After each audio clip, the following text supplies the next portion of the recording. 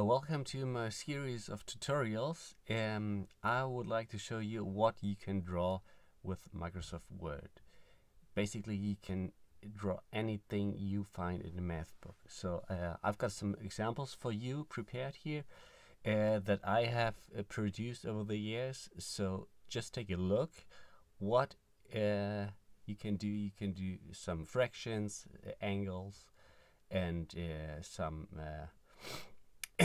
some rectangles, and basically anything you want to draw. One thing I would like to tell you as well is what we are drawing. We are drawing vector graphics in Word.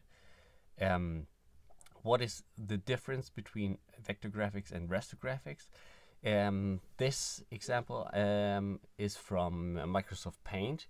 You can produce raster graphics in that, and this vector graphic I drew in Microsoft Word.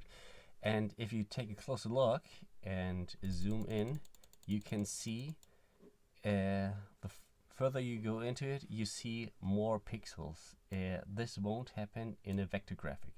So you can scale this thing up and down, and you don't have any loss of quality. And furthermore, you can add in or change this thing pretty quick. So you've got a lot of advantages using vector graphics.